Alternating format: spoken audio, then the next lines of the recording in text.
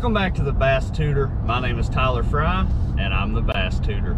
So guys, today I've got a really interesting video for you. I'm really hoping everything goes as planned. I just got out of work and I'm actually heading to the lake. I'm gonna try to make a quick bank fishing video for you guys. The fall transition is in full swing. I was out here the other day and the shad are moving, the big bass are getting up in them and they're trying to feed heavily. So I'm gonna come out here for a few hours after work and I'm gonna hopefully teach you all a little bit of stuff about bank fishing and hopefully help you as you get through this fall transition. So guys, stay tuned and I'll see you when we get to the water.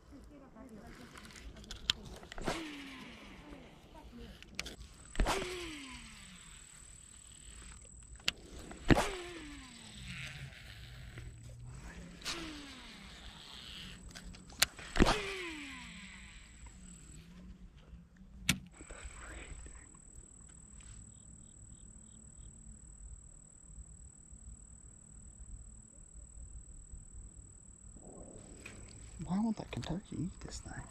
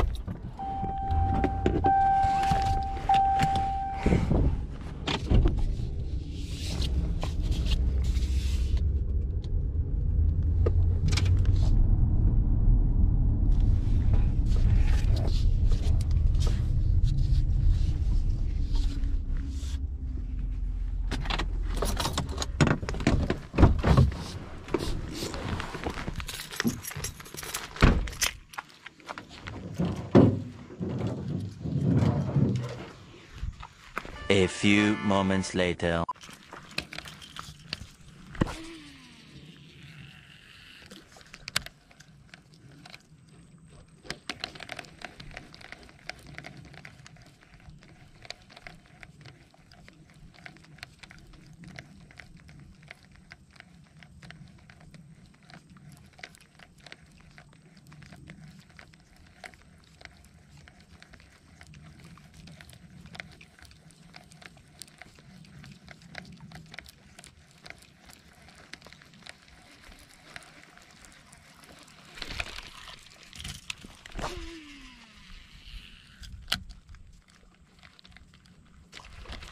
Got him.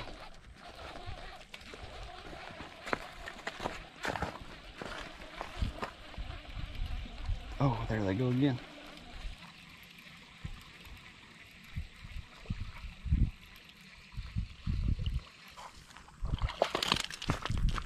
There we go. There's number one.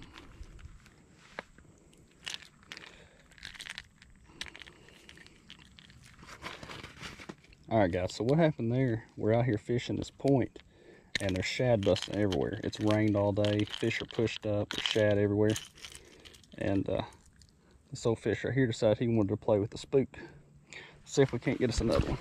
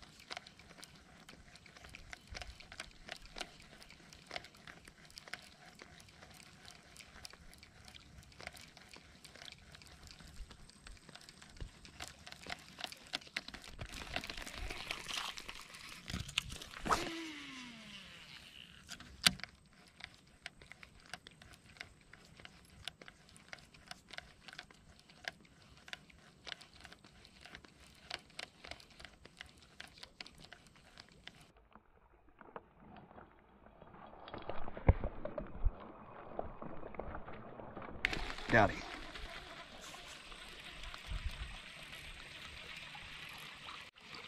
Guys, these fish aren't huge, but this is a ton of fun. It's a smallmouth. Little old smallmouth too.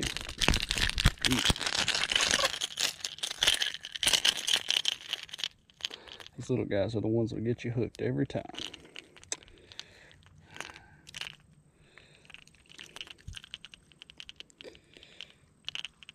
I'll grab the old pliers.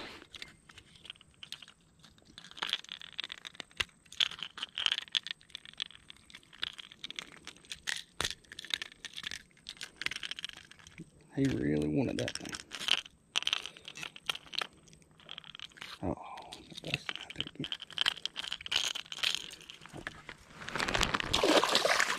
Oh. Come on back, buddy. Alright, guys, let's see if we can't get another one.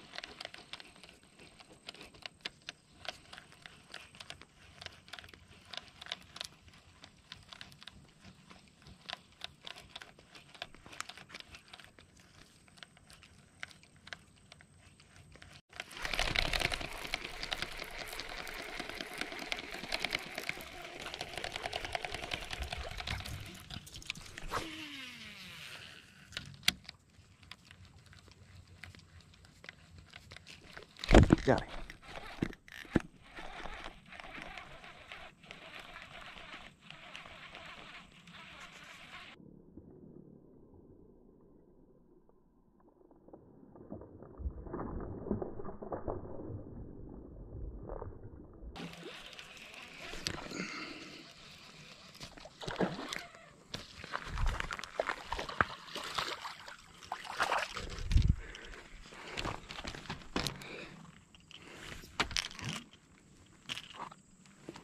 It's number 3, guys.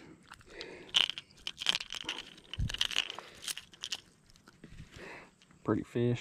Another one on the spook.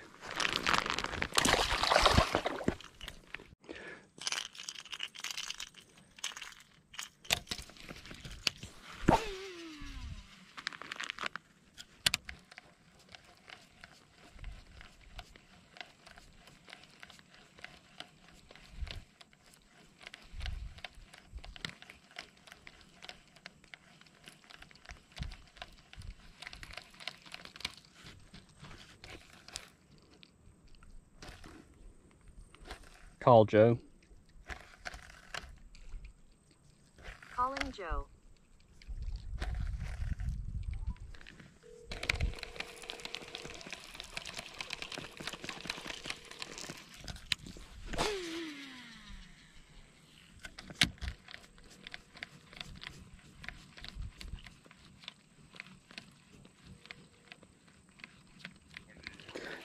Out here freaking wearing them out. Just got another one. Oh my God. I'm out here bank fishing at this point across from the spillway. This is number 4 in about 10 minutes. All on a spook. They're freaking smashing. And it's, yeah.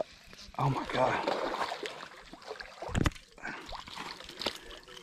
Yeah. Yeah, I'm bank fishing. They're all on this one point. They're crowded up big time. Yep. This one swiped at it. It got him in the fin. Largemouth. I've had 3 spots, or 2 or 3 spots on a smallmouth and a largemouth. It's pretty good.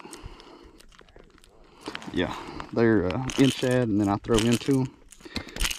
Stop, dude, you're gonna freaking hook me. They're in shad, and then I'll throw into them, and they'll hit it like 2 or 3 pops. And I was throwing swim baits in them, they wouldn't touch it. Something. Yeah. What's that? Huh? Throw what? Throw a spoon.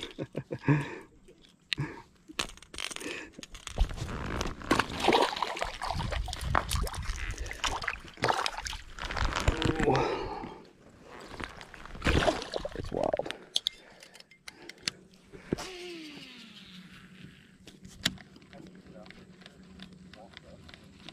Yeah, there's one of, I don't know if I ever took you to it or not. There's a way you can drive down here and you can walk down. It's one of those little side roads. Oh God, those are big ones. Great. All right, I'll do it. All right, see ya.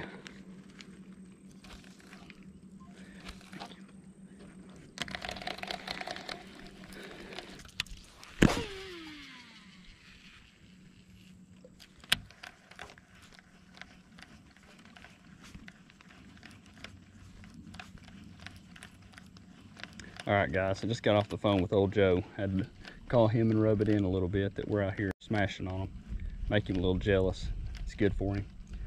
But guys, all I'm doing here is I'm on this point, and these fish have these shad pushed up on this point after this long rain, and they're pushing them all up. And this is on just about every point right now. And earlier I was throwing a swim bait, and they just would not hit that thing. But now I start throwing the spook, and those fish you just saw, I mean, that was like back to back to back. There was probably like 2 or 3 casts in between each. I mean, just craziness. So we're gonna keep fishing as long as it stays light enough to make a video.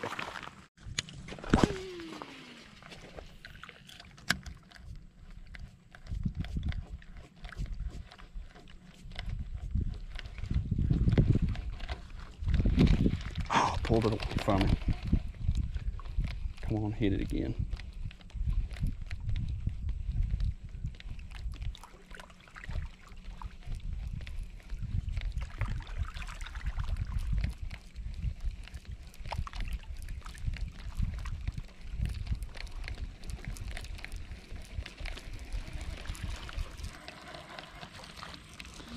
Alright guys, we're going to take a shot in the dark real quick, walk over here to this other point, see if we can't get a real quick fish, and then we'll head on out.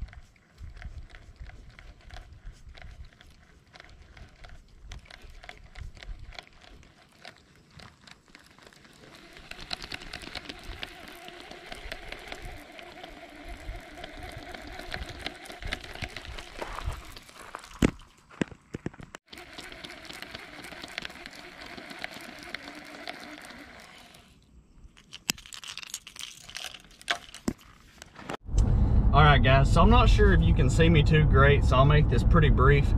But I'm just now leaving the lake. It's 8:14. Fall is kind of a pain in the butt because I could have sat there and caught those fish like that for days. You know, that was super fun time. But I wanted to go out there and show you guys that you can catch fish off the bank. You know, just because you don't fish off of a boat or a kayak or a john boat or whatever, you could still catch them off the bank. And so what I did today is I went out there after work and started fishing. And when I first got to my first spot that I went to, it was actually super tough. The fish were busting, but whenever I would throw into them with the swim bait, they just would not hit it. And I don't know, you know, I'm not sure why they wouldn't hit it. I had one spotted bass that I saw roaming the bank, and I threw a little Ned rig bait to him, but I had it weedless, and I threw it over there to him, and it looked just like a dying shad, and he mouthed it, and then he let go. And then I missed a couple on that as I fished that bank. And so I began thinking maybe I could go over there to this point. I noticed that the shad were really getting pushed up on the points especially. And so I decided to go fish the point that I knew was right down the road. And so you'll see, you know, I walked down there and I took off the swim bait. I didn't understand why they wouldn't hit the swim bait, so I kind of wanted to go with more of a reaction type presentation. You know, a swim bait is a super great lure whenever they're, you know, whenever they're not really wanting to eat, but they will react to it. But I wanted something that was more aggressive, something that I knew they would get aggravated with and they would come up and hit it. And so what I would do, I would throw that spook over those shad, and I worked it over top of them, and they were coming up and they would hit it. And typically on our home lake, you'll see, if you go back and watch any of the other videos, whenever those shad come up like that, me and Jordan especially will throw swim baits in there. And typically a swim bait is what'll get bit. But for some reason, as the water cooled down today, they just wanted to come up and explode on that thing on the top. And trust me, I'm not complaining about catching them on a spook. I absolutely love it. But the real reason I think they were biting so good today, it's rained all day, and they just pulled the lake down quite a bit about a week or two ago, and they just drained the thing. And I showed that on the Bass Tutor Instagram if you saw that. And now, where this rain come in today, it was like flash flood warnings all day, and it poured all day long. Well, I went out there after work, and shad were just up everywhere. And when I left about 15 minutes ago, there was shad coming up everywhere. I mean, they were everywhere. There weren't fish in them all, but there was fish in some of them.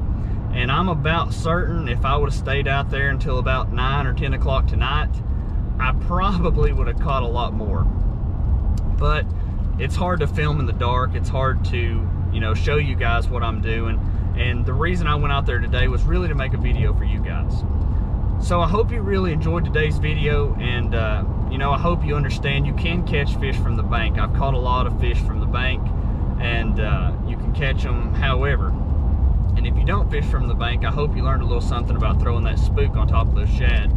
I was throwing it on my cranking rod from ALX. That rod is a super phenomenal rod. It's an ALX Icos Hustler, and it's made for square bills and mid-depth crankbaits. But I found it does especially great for your bigger top waters like the spooks, and it does really great for swim baits, for like underspins. And so you'll see me throwing that rod and reel a lot. And the reel is a Lew's BB1 Pro, and that is probably one of my favorite reels right now. The thing will absolutely sling any lure you put on it regardless of weight. And you know, it was just super fun being able to throw that thing out there and catch them on it. And I was actually throwing monofilament. You'll see that whenever I'm fishing over clear water, I like to throw monofilament on my topwaters. A lot of people don't, but you know, I think if I would have been throwing braid today, you'll see in some of the clips I was setting the hook really quick.